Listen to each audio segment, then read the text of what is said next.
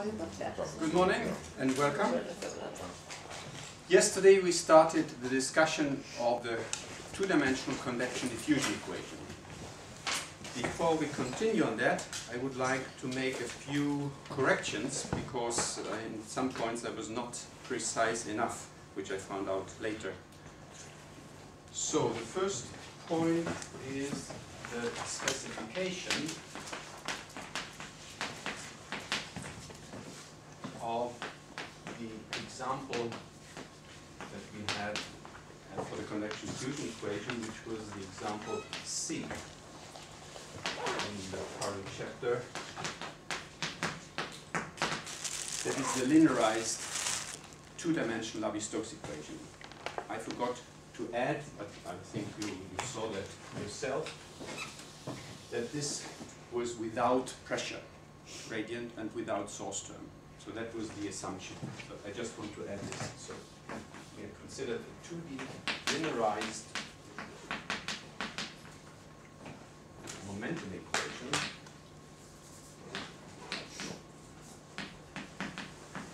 So that is usually then called the Navier-Stokes equation, but in CFD it is usually the momentum equation plus the continuity equation.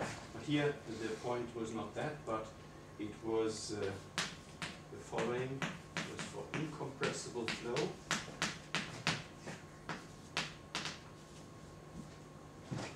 And the thing that I asked you to add, that I forgot to really to point out, but I do now, that it was without pressure gradient, because otherwise the pressure gradient, if we would have a uniform flow, okay, the pressure would not have a pressure gradient, but we could imagine that we had one when we generalize things, and we did not include source terms either.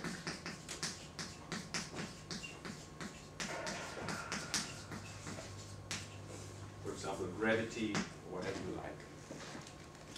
So this is just a specification. What we did there is actually useful for the stability analysis of the Navier-Stokes equations. When we do the linearization, we do that what we saw there locally. The local velocity, and then we get this linear equation, and then we can do the stability analysis on that with the von Neumann method, using our scheme that we want to analyze. That is something that we are going to use today. So that was a specification. Now, regarding the stability condition, we found, or I gave the stability condition, I just told you about that, but telling that deriving it is outside the scope of the course. But the stability condition that we derived for the forward time-centered space, that was the equation 13. We had there we had two conditions. The first one, that was okay, that is the same condition as we would have for the 2D diffusion equation, but the second one was too restrictive. It's okay, it works, it's even better. But we can include the stability in the following way. So there is a correction, and that is also in section, same section then. No, that is another one. It's the following. It is in 11.2. So I gave you the condition 13b. That is a sufficient condition, resulting in the condition on the cell-Pecklin numbers. So this was the velocity component in the x direction, grid spacing, diffusion coefficient, that is the Pecklin number in x direction, plus the Pecklin number in the cell-Pecklin number in y direction, that small equal 2. That is a sufficient condition, but to have it equivalent to the condition that we had before, it should read the following. That is 13b. That is the following. Actually, we get a condition on the time step, which is the following. It is 2 alpha divided by the modulus of the velocity vector squared. So, and that is less restricted than this. The interesting thing here is that this condition is independent of delta x and delta y. So when we determine the time step, we take the condition 13a for the 2D diffusion equation, and this equation, we take this condition, we take the minimum. And then the other thing that was related to that, when we express this as the Serre-Becquerel number in x and y direction, the sum of that smaller equal to 2, that is corresponding to this. That should then read the following. It is the current number, C1, times the Becquerel number, plus the current number in the y direction, times the Becquerel number, Serre-Becquerel number in y direction. So that is the, again, it's okay, but it's, this condition is more restricted than this one. And the Serre-Becquerel numbers are as we had defined yesterday. And another thing that was a correction also in the same chapter. We had, that was I think number 15. It's, this condition is necessary that I gave you. It was this one. And I claimed that to be equivalent, but I showed that this, showed how to derive it. But the equivalence actually is the following. It should read the following. And that is, if we are really deriving it from the condition 12, then it is the R1 plus R2. The Neumann number is in x and y direction, so, and that is then the C1 squared plus the R1 plus R2 divided by R2 times the C2 squared. So these factors to make it equivalent to the condition or from which it is derived. So the rest was okay. R1 plus R2 smaller equal than 1. So it is just this part here. So to have the full equivalence, it should be like that. So then I hope I corrected all errors. If you have any, please tell me.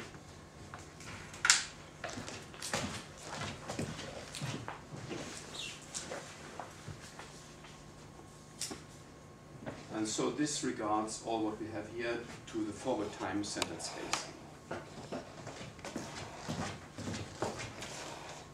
We have also seen the scheme where we have the advection upwind and the diffusion central. That was what we had in the end. Just to remind you. In one dimension, we have this example.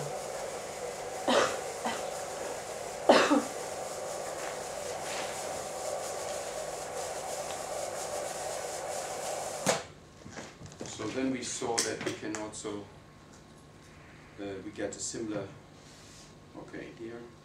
Now that is a problem now of the screen. But it goes to 0.8. Let's see if I can fix that. Yes, like that.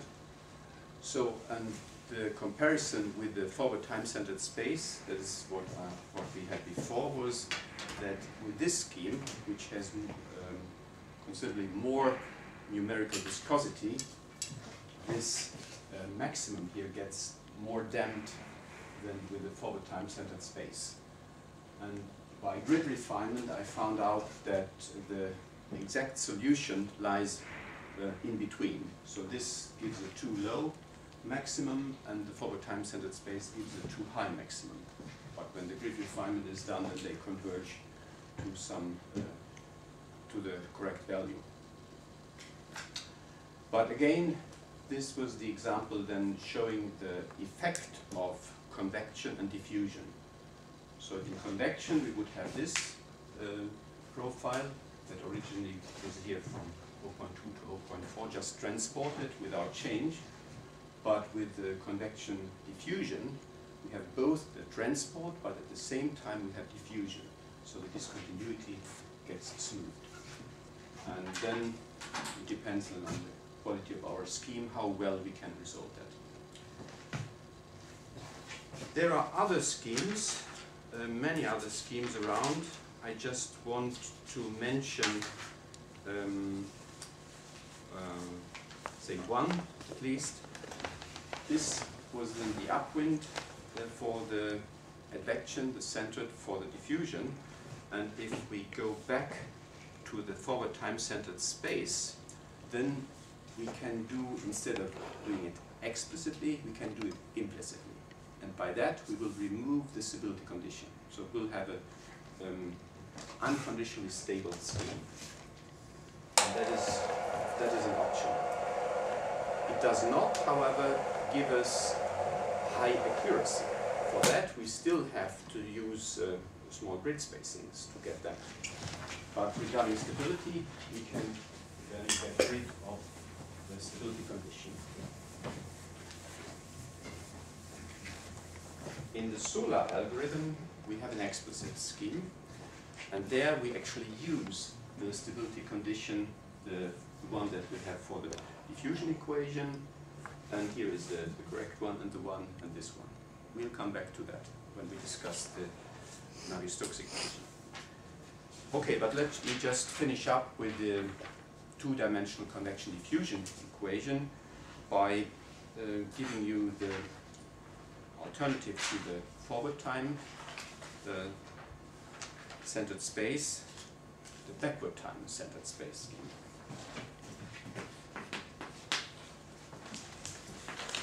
DCS scheme.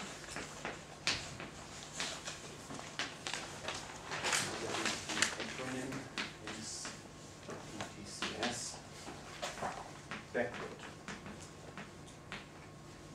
time centered space. So instead of using the explicit Euler method, in time we use the implicit Euler method. That is all. And the scheme then, let's see, which number do we have here? Let's see. Numbering 17, 18. Is this 19? Is it right? And you one.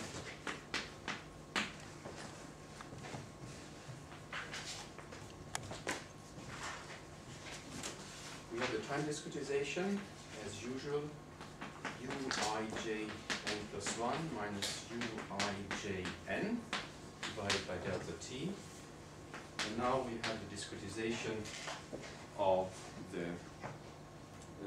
convective terms, first in x direction, and then we do the same thing as we did before. We have ui plus 1j minus ui minus 1j divided by 2 delta x. But instead of taking that at the old time level, we take it now at the new time level. So that's all. And the same for the y direction. We have the uij plus 1 minus the uij minus 1 divided by 2 delta y, and again we take here n plus 1. And that is then equal to the diffusion terms that will also be taken at the new time level.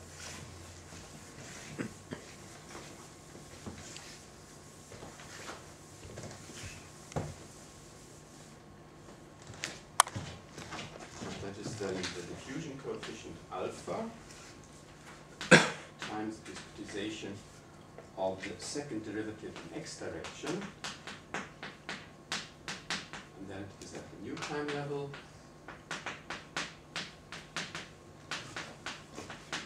Minus 1j at the new time level divided by delta x squared. Again, the same as for the time-centered space, except for the time level, all at the new time level. Likewise, in the y direction, ui j plus 1 minus 2 uij plus uij minus 1 divided by delta y squared, and all at the new time level. So that is the scheme. Regarding the accuracy, it is similar to the time-centered space. We have the time accuracy both for explicit and implicit Euler method is first order. So let's just highlight this.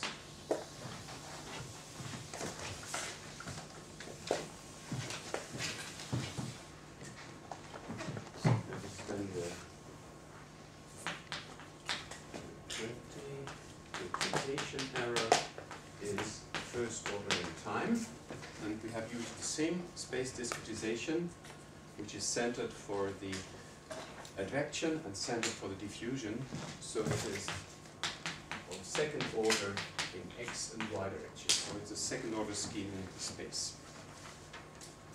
But what is the nice feature of this method is, as I mentioned just before, that this scheme is unconditionally stable.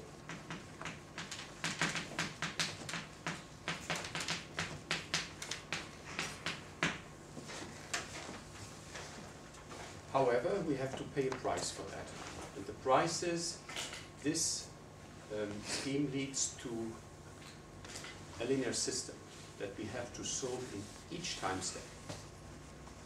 And the type of matrix that we get, you can imagine that what we discussed for the Poisson equation, when we look essentially at this. And you see what is involved here is the center point, the right neighbor, left neighbor, or the east and west, the north and south neighbors. And that is the same here. Also regarding the convection or advection, also the I and I minus 1 and j plus 1, j minus 1, they are involved. So the structure will be similar as we discussed for the Poisson equation regarding the structure. So it's a block tridiagonal matrix.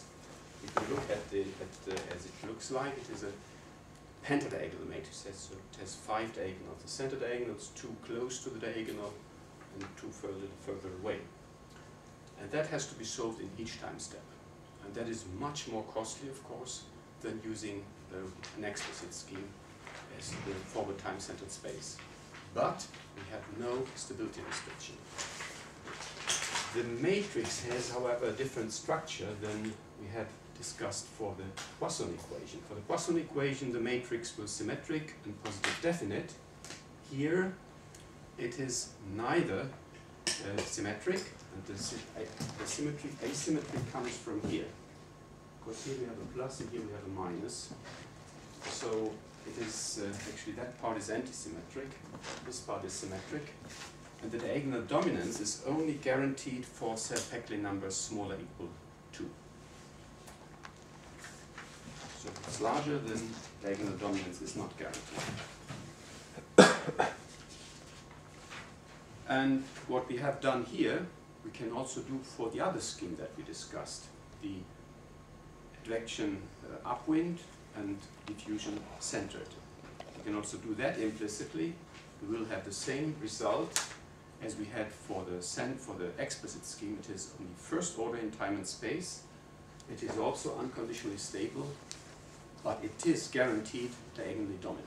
It is not symmetric, the matrix, but we have also to solve this system, of this linear system, in each time step. So that is another example. And then there are many, many others. You can take essentially all the schemes that we discussed for the linear advection equation and apply that to the discretization of the advection part.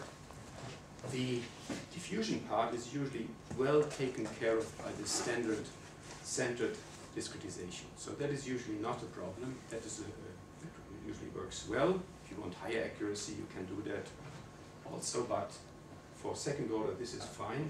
But this part we can choose different options. One option would be to use muscle for the upwind scheme to get higher order with a limiter, and then use runner-cutter scheme. That is also possible. So there are many options which are actually used. Other things that we did not discuss here, instead of muscle, ENO, essentially non-oscillatory or weighted ENO schemes. Those schemes have been used by my PhD students for the Navier-Stokes equations because they are of high order accuracy. But we don't go into detail on that. That should be enough for giving you an idea of the discretization of the two-dimensional convection diffusion equation. Instead, we want to have a short look, an introduction to the discretization of the Navier-Stokes equations for incompressible flow. And that is then related to exercise 12, where Rader supplied you with a solar algorithm, and I want to give you the theory behind that.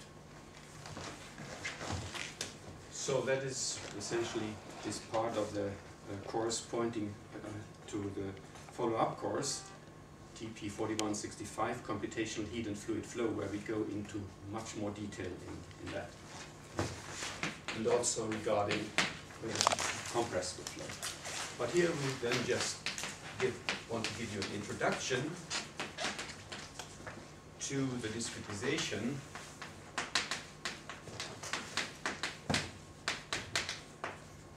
of 2D incompressible Navier-Stokes equations.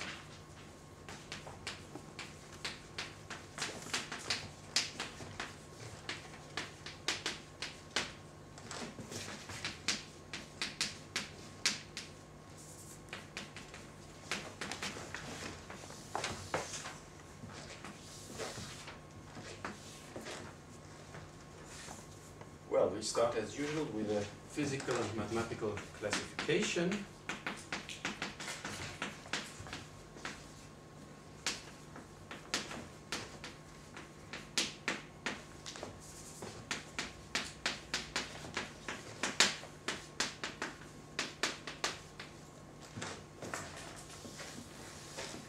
And here I can refer to the course on fluid mechanics that you all had, TP 4100 or 4110 or 4105.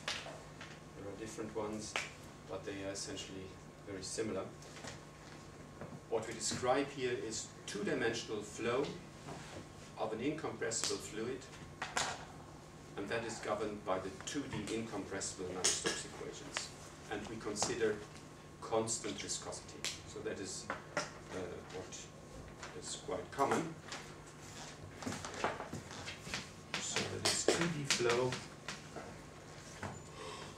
of an incompressible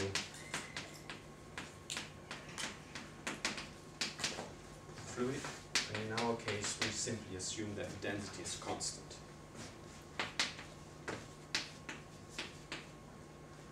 Governed by the 2D incompressible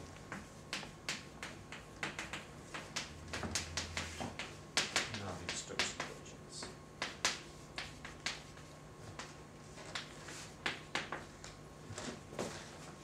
And here we assume, that is the restriction, constant viscosity. Can also have that more general, but here we do this restriction that simplifies the viscous term.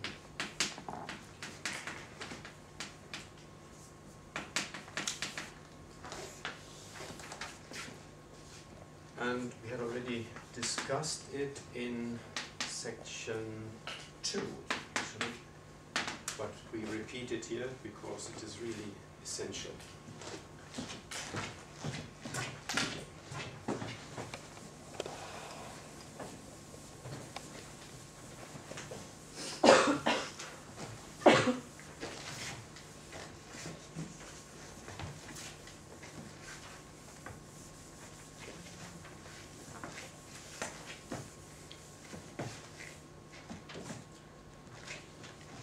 And we start with the momentum equations in x and y direction. First in x direction, we have the velocity component u in the x direction. Then we have the convective terms, which is u du dx and v du dy. And we write the pressure derivative in x on the right hand side, 1 over density, minus 1 over density, dp dx. P is the pressure. Then we have nu, the kinematic viscosity, times the second space derivative, sum of second space derivatives of u. Again, we assume that we have no Stokes term here. We don't consider gravity. We could do that, but in the solar algorithm, we don't do it, and in aerodynamics, usually it is not necessary. Of course, that term is usually negligible in aerodynamics. So that's the x momentum equation that we have here.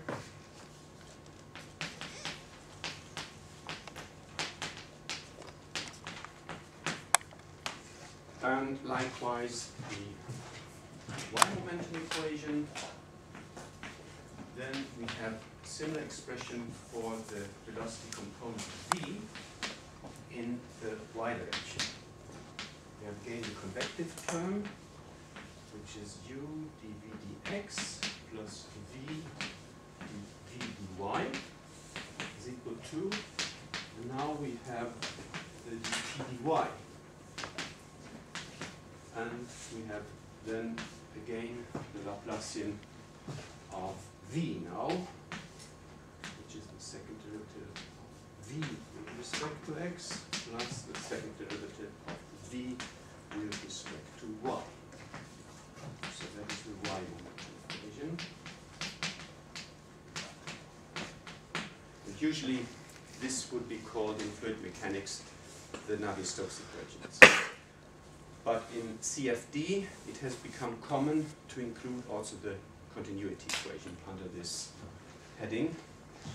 And the continuity equation for two-dimensional incompressible flow is simply u dx plus dv dy is equal to 0. So that is the continuity equation.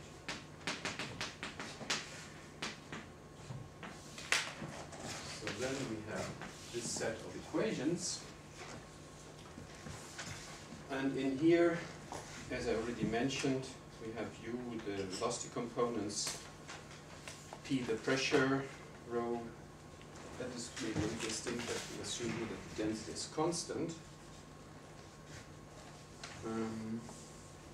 Rho, constant density is the assumption that we do. And the nu, as usual, the kinematic viscosity, which is also assumed to be constant. Constant kinematic viscosity.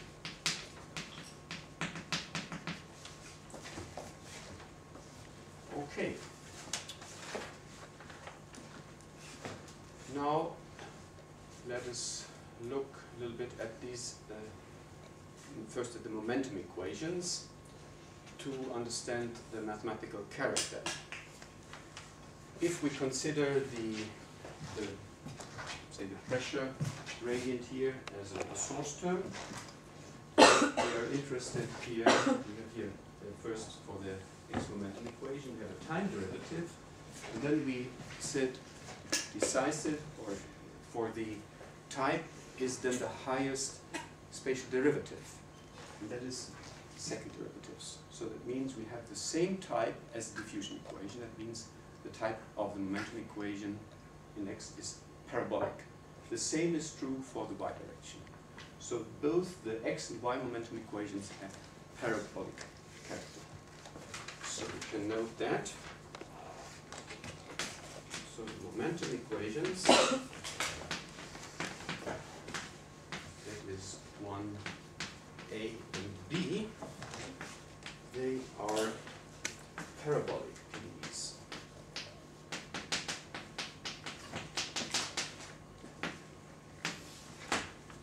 So that means that we have to give boundary conditions everywhere, all boundaries. And the common boundary conditions are at inflow we prescribe u and v, and at outflow we have to, usually we have to extrapolate them. That is quite common. If we have a solid wall, then we have no slip condition where u and v are 0. Or if we have a non-stationary body, then the velocity would be the velocity of the moving body. If the body is stationary, then the velocity is 0. So no slip means that the velocity at the body is equal to the velocity that the body has. Okay, so that is then regarding the momentum equations. Then you see also now what we discussed just before, the convection diffusion equation. They are of this type, you see, because we have here, we have the convection. It's not constant, u and v are not constant, but still, it's, and here we have the diffusion. And this part here, the pressure gradient, look at the whole vector equation, that would be then a source term. And that's the reason why it is so important to discuss the convection diffusion equation, because we can apply that directly for the solution of these momentum equations. The other equation and what the pressure and how to get the pressure, that is not so clear, but we discussed already in chapter 9 as an example for the Poisson equation, how we can get a Poisson equation for the pressure, in fact. And that is the following.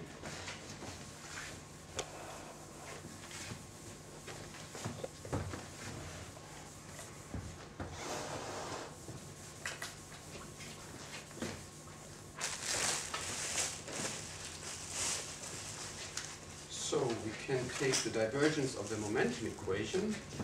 That is, we can take the d dx of the x momentum equation plus the d dy of the y momentum equation yields, and not derived all the details in that, but you can also look it up in chapter 9.1 and equation 7. You can do it if you like also as a simple exercise. You will find that we get the following,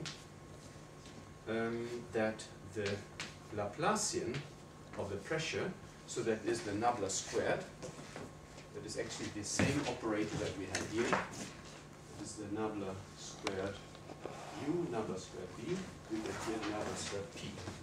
Laplacian of the pressure is equal to minus density times, now I write it in the form that this denotes a derivative, du dx squared plus 2 du dy times du dx plus du dy squared. And that indicates that the pressure is governed by an elliptic PDE. So this equation that we have here is an elliptic scheme for the pressure. And that means if we summarize this for the u and v, the velocity components, we have parabolic PDEs, and for the pressure we have an elliptic PDE. Elliptic means, again, we have to give boundary conditions at all boundaries. That is this jury problem which is decided by the boundary conditions. And from that we can conclude that the Navier-Stokes equations, so thus the incompressible Navier-Stokes equations, here we looked at it in 2D, but it would be then similar in 3D or in 1D. Incompressible Navier-Stokes equations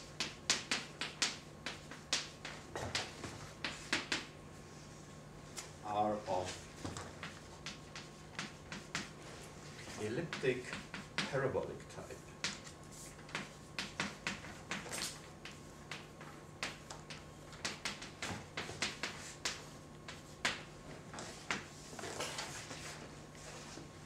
So that is the conclusion. And again, as we discussed already, we have to give boundary conditions at all boundaries.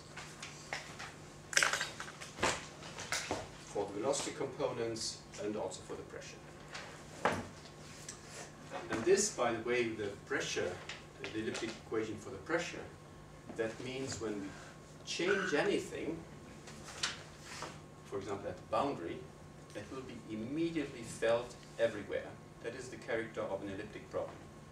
If we change something, for example, at the boundary, that is where we have control, then it will be immediately felt everywhere.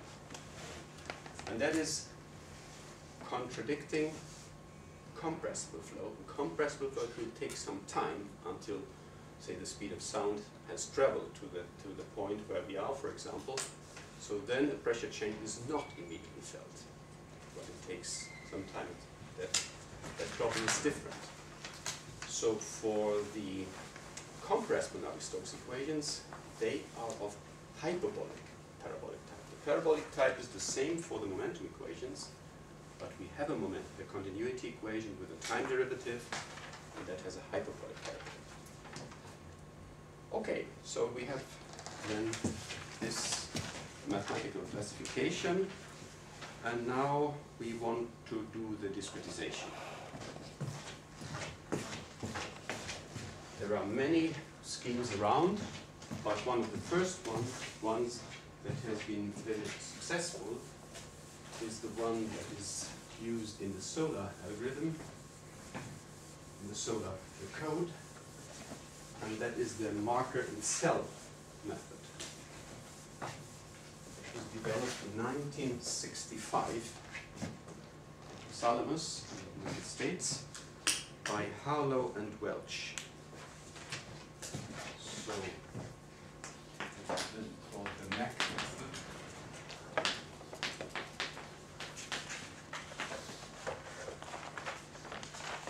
MAC stands for marker and cell. Marker and cell. They actually use it for free surface problems. And that is by Harlow and Welch. 1965.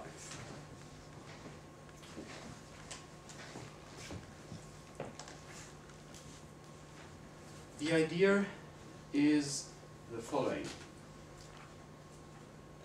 First, an intermediate velocity components are computed.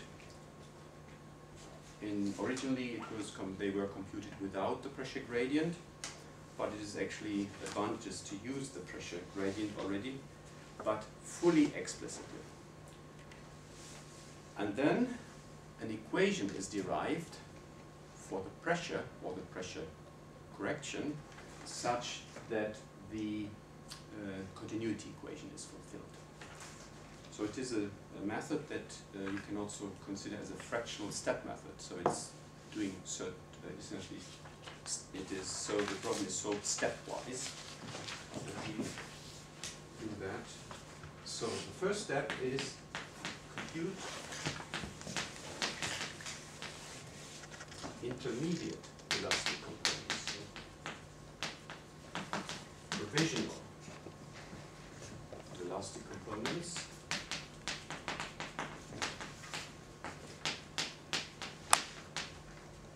And they are often denoted by U star and P star from the momentum equations.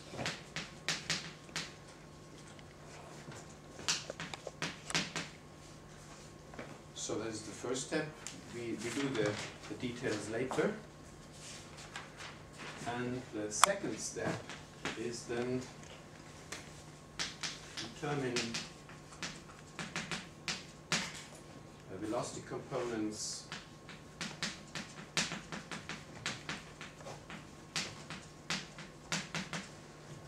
at the new time level, that is un plus 1 and vn plus 1,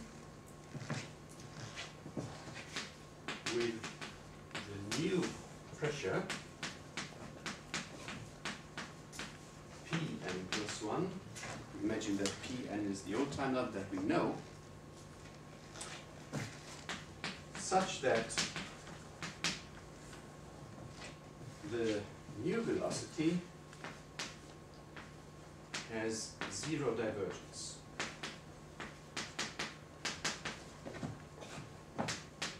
That is called that the Vn, the velocity at the new time level, which is then the un plus 1, Vn plus 1, that is the velocity vector at the new time level, is divergence free. That means it fulfills the continuity equation. Another name for divergence free is solenoidal.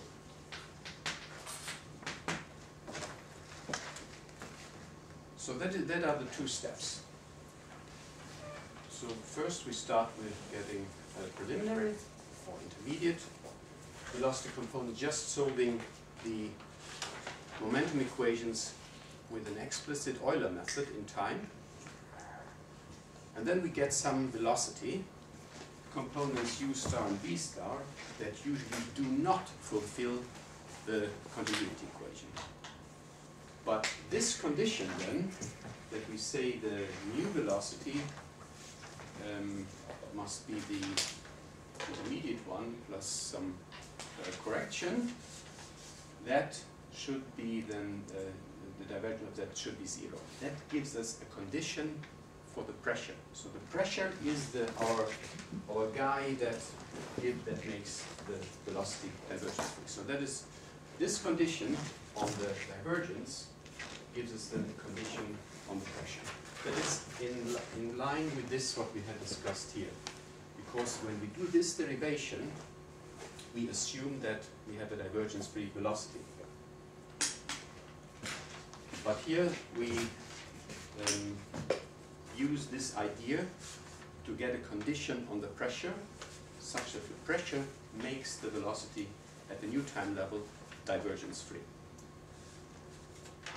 So that is the outline of the method. We'll look into the technical details after the break.